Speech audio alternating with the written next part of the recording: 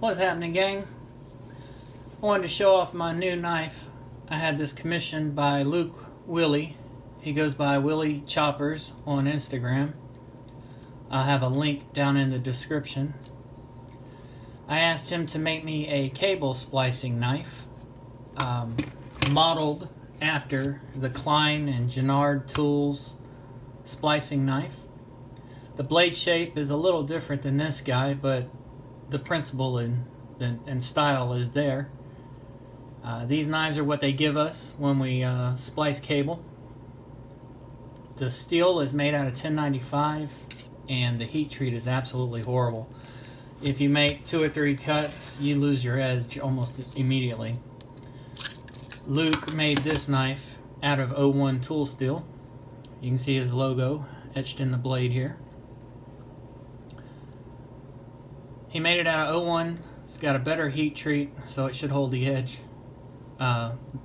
way better than those store-bought knives. It's got a hidden tang, so the handle covers the entirety of it. When I'm splicing, oftentimes the cable I cut has power on it. Doing this prevents the metal from showing and my skin touching and getting electrocuted. He also used G10 pins. These are wooden handles. I'm not sure the exact wood. He's told me before, but I've forgotten. Knife is super light. He put some jimping in it, which is really grippy. Made it pretty much to the same specs as the Klein and Gennard Tools knives. Fairly on point. Handle's just a little bit longer.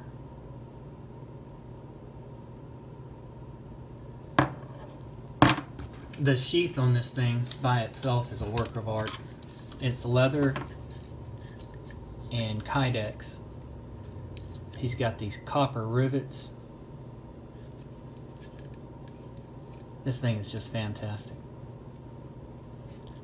I don't want to say the pricing because I'm afraid he doesn't want that really to get out, but most Microtech knives cost more than this did, and this was built to spec. You know, I told him what I wanted and he made it, and even asked him after the fact to put a snap-on leather ring around it so it doesn't shake around and fall out. He did that at no charge.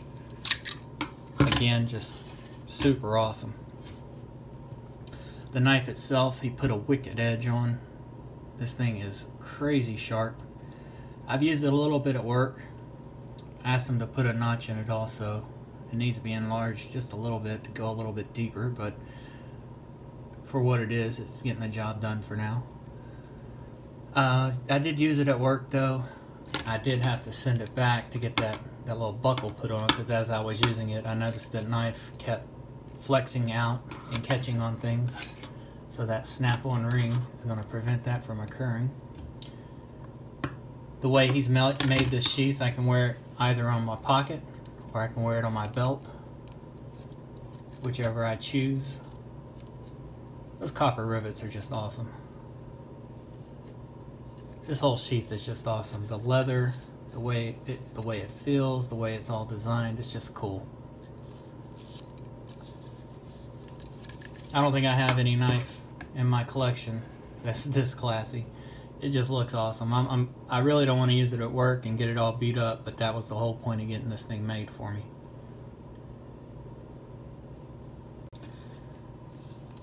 Just wanted to show this off, let you guys get a look at it. Give Willey a look on Instagram. Check out his work. He makes a lot of different types of blades, kitchen knives, machete type blades, just large cleaver type knives. And if you ask him, he might make you something a little smaller. If you guys have any questions or comments, as always, leave them down below. Y'all have a good one.